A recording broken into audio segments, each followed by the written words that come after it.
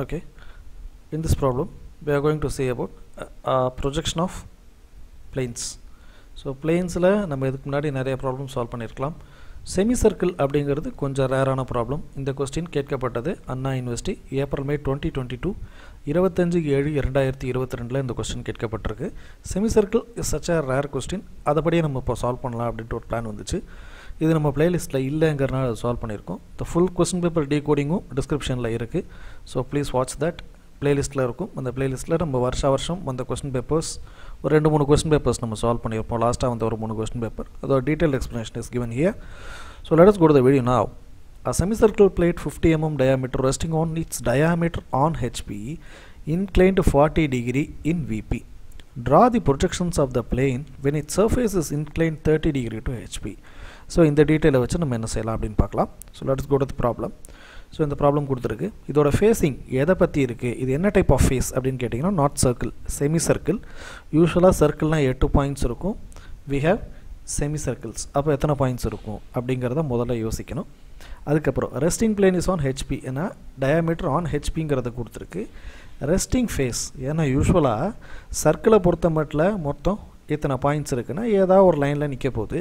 But இங்க வந்து நமக்கு என்னன்னா செமி சர்க்கிள் தான் கொடுக்கப்பட்டிருக்கு. இந்த செமி சர்க்கிள் இப்படி இருக்கணுமா அல்லது இப்படி இருக்கணுமா, like this R like that, எந்த ஃபேசிங்ல இருக்கணும்ங்கறத பத்தி நமக்கு இப்போ ஒரு கிளாரிட்டி இல்ல. So the resting face is about the diameter னு குறிப்பிடப்பட்டிருக்கு. இப்போ அதன்படி என்ன பண்றோம் அப்படினு பாத்தீங்கன்னா ஃபர்ஸ்ட் VP HP கான லைனை செட் பண்றோம். செட் பண்ணதுக்கு அப்புறமா we will place the semicircle like this. கொஞ்சம் செமி சர்க்கிள் மாதிரி இருக்காது, லைட்டா வளைஞ்சிருக்கும். So sorry for that. அடுத்து என்னன்னு கேட்டிங்கன்னா இந்த semi சர்க்கிளை பிரிக்கும்போது we will cut into equal half. இது பிரிச்சிடலாம். அதுக்கப்புறமா 8 பாயிண்ட்ஸுக்கு நம்ம பிரிக்கணும் அப்படின்னு சொல்லும்போது நம்ம என்ன பண்ணுவோம், ஒரு சர்க்கிளை 45 அப்படின்னு பிரிப்போம். ஏன்னா 45 into 8 which means 8 5s are 40, 360 வரும். இப்போ நம்ம என்ன பண்ணுறோம், இங்கே 45 பிரிக்கிறோம்னா 1 2 3 4 5 மொத்தம் 5 பாயிண்ட்ஸ் நமக்கு கிடைக்கும். முழுசா இருந்தா நமக்கு 8 பாயிண்ட்ஸ், ஃபுல் சர்க்கிளா இருந்தா 8 பாயிண்ட்ஸ், செமி சர்க்கிளா இருந்தா 5 பாயிண்ட்ஸ் அப்படிங்கறதை இங்க ஞாபகத்துல வச்சுப்போம். After that இது எல்லாத்தையும் பிரிக்கும்போது we will get AB CD E அப்படின 5 points கிடைக்குது. இந்த 5 பாயிண்ட்ஸ்ல இருந்து ஸ்ட்ரைட்டா we will upwards. இது என்ன பண்றோம், upwardsல நம்ம யூசுவலா என்ன பண்றோம், Aங்கிறது மேல போகுது, B is getting up, C is getting up, D and E இது எல்லா பாயிண்ட்ஸையும் நம்ம என்ன பண்றோம், டாப்புக்கு கொண்டு போயிட்டு the top view, இந்த வியூல இருந்து பாக்கும்போது it must be 50 mm. ஏனா ஏன் இத நம்ம இப்படி ஃபிக்ஸ் பண்றோம்னா நமக்கு வியூல இருந்து பாக்கும்போது 50 mm டயாமீட்டர் ஆக்சிஸ்ல பிளேஸ் ஆயிருக்கணும் அப்படிங்கறத ஃபேசிங் தி டயாமீட்டர் அப்படினு கொடுக்கப்பட்டதனால இந்த மாதிரி நம்ம கொடுக்கிறோம். So A' B' C' D' and E'. இப்போ இத என்ன பண்றோம்னா we will go to next step. இதோட டிஸ்டன்ஸ் 50 mm அப்படிங்கறதை இங்க நம்ம பார்க்கறோம். It is 50 mm. After that, so as per the question இங்க நமக்கு கொடுத்திருக்கிறது 45 degree in VP. VP inclination is nothing but இந்த பாயிண்ட்ல இருந்து இப்படி வந்தா தான் that is your VP inclination. Top சைடுல போகிறதுங்கிறது HP inclinationங்கறத நம்ம பார்த்திருக்கோம். ஆனா VP inclination ஃபர்ஸ்டும் HP inclination செகண்டும் கொடுத்திருக்கு. as per order லைனோட inclination தான் ஃபர்ஸ்ட், அதுக்கு அப்புறம் தான் second object inclination. so line topல இருந்துச்சுனா the line inclination must be on top.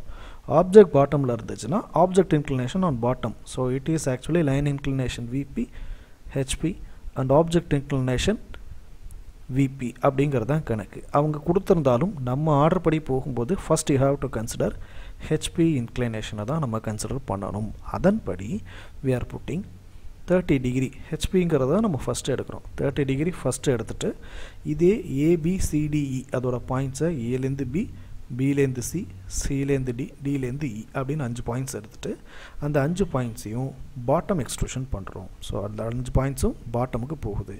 அப்புறம் இங்க சைடுல இருந்து ப்ரொஜெக்ட் பண்ணும்போது A வும் E யும் ஒன்றாக இருக்கும். அதேபோல இந்த B யும் D யும் ஒன்றாக இருக்கும். ஃபைனலி the C ஒரு பாயிண்ட்ல கிராஸ் பண்ணும். சோ இதுல இருந்து பண்ணும்போது this A' and A அதோட meeting point here, this B' and B அதோட meeting point will be here.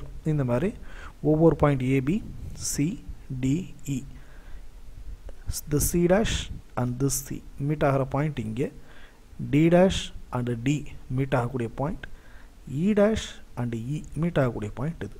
So இந்த 5 பாயிண்ட்ஸுமே நம்ம என்ன பண்ணுறோம் அப்படின்னா we will be marking. Mark பண்ண அந்த 5 பாயிண்ட்ஸையுமே we are joining.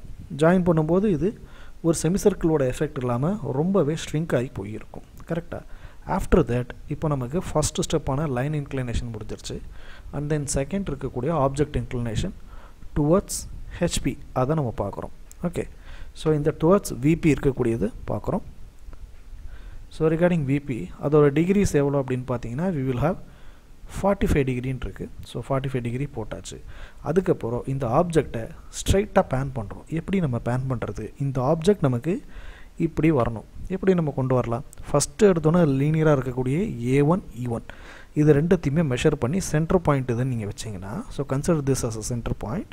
இந்த சென்டர் பாயிண்ட்லேருந்து இது இப்போ ஜஸ்ட்டு சென்டர் பாயிண்ட் சின்னு எடுத்துங்களேன். சிலேருந்து ஏக்கு ஒரு ஆர்க் அண்ட் தென் சிலேருந்து ஈக்கு ஒரு ஆர்க். ஸோ நமக்கு கான்ஸ்டண்ட்டாக ஒரு லைனு 90 டிகிரி இன்க்ளினேஷன் வச்சு ப்ரொடெக்டரில் 90 டிகிரி வச்சு என்ன பண்ணலாம்? we can have a line.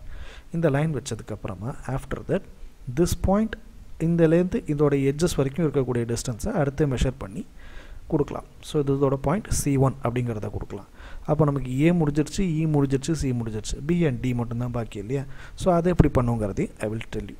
So இப்போ அதை கொடுக்கும்போது ABCDE அப்படிங்கிற இந்த பாயிண்ட்ஸ் கிடைக்கிறதா இருந்துச்சுன்னா, so consider this as a box. ஏன்னா இது என்னவா இருக்குது? லுக் லைக் எ ரெக்டாங்கிள் இல்லையா? இந்த ரெக்டாங்கிள் மாதிரியே இங்கே ஒரு ரெக்டாங்கிளை ஃபஸ்ட்டு போட்டுருங்க. You will draw a rectangle. After that இந்த இடத்துக்கு நேராக இருக்கக்கூடிய வேல்யூஸ், ஏன்னா இங்கேருந்து இங்கே அப்புறம் திஸ் ஒன் இந்த 3 பாயிண்ட்டையும் நீங்கள் மார்க் பண்ணிட்டீங்கன்னா அதுலேருந்து ஒரு லைன், ஸோ இதுலேருந்து ஒரு லைன். இப்போ நீங்கள் கொடுத்ததுக்கப்புறமா இந்த ஏங்கிற பாயிண்ட்டுக்கும் இந்த பிங்கிற பாயிண்ட்டுக்கும் இருக்கிற டிஸ்டன்ஸை அப்படியே இந்த லைனில் எங்கே டச் ஆகுதோ அந்த பாயிண்ட்டை மார்க் பண்ணுங்கள். லைக்வைஸ் இந்த டிக்கும் சிக்கும் இருக்கிற இந்த பாயிண்ட்டை இங்கே மார்க் பண்ணுங்கள். மார்க் பண்ணிட்டீங்கன்னா உங்களுக்கு ABCDE 5மே கிடச்சிரும். ஓகே, ஆஃப்டர் தட் இதை top projection. A is top, இயை top பண்ணுறோம், டி இஸ் கோயிங், BCD. இப்போ இந்த 5 பாயிண்ட்ஸும் மேலே போகுது. ஆஃப்டர் தட் இங்கே இருக்கக்கூடிய எல்லா பாயிண்ட்ஸ் ABCDE இது எல்லாமே டைரக்ட் எக்ஸ்ட்ரூஷன் டுவர்ட்ஸ் ஹியர், இங்கே எக்ஸ்ட்ரூட் ஆகுது. இதில் நீங்கள் பார்க்கலாம் ஏங்கிறது கிரவுண்டை டச் பண்ணியிருக்கிறதுனால அந்த லைனை நம்ம எதுவுமே டிஸ்டர்ப் பண்ண வேண்டியதில்லை. ஸோ தட் இஸ் ஆக்சுவலி இந்த A1ம் A' மீட் பண்ணக்கூடிய பாயிண்ட் A2 அது ஆல்ரெடி ஃபிக்ஸட்.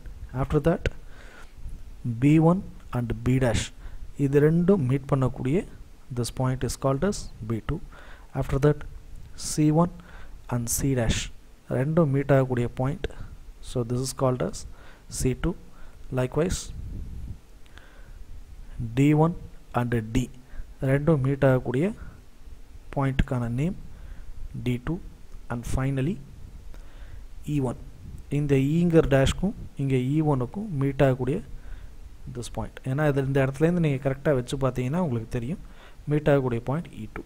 ஸோ இது எல்லா பாயிண்ட்ஸும் ஃபிக்ஸ் பண்ணி ஹேவ் டு ஜாயின் பண்ணும்போது it's look like a semi oval. ஒரு ஓவல் மாதிரியும் இல்லாமல் ஒரு செமி சர்க்கிள் மாதிரியும் இல்லாமல் ஒரு வித்தியாசமான ஃபிகரிங் ஷேப்ஸில் கிடைக்கும். ஸோ இதுதான் நம்ம என்ன பண்ணுறோன்னா that is your final value.